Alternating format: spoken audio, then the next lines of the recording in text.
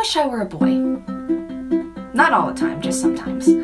I wish I could put on eyeliner and glitter and actually look good and have girls whisper about me in bookshops because I look like a character from their favorite book. And I wish I were a boy with dark fluffy hair that I love to mess up and shake and makes everyone stop and stare. And I wish I were a boy so I'd finally look cute in dresses and skirts and pants and suits. And I wish I were a boy with a deep rock and roll voice that makes people stop in their tracks, but I don't have that choice.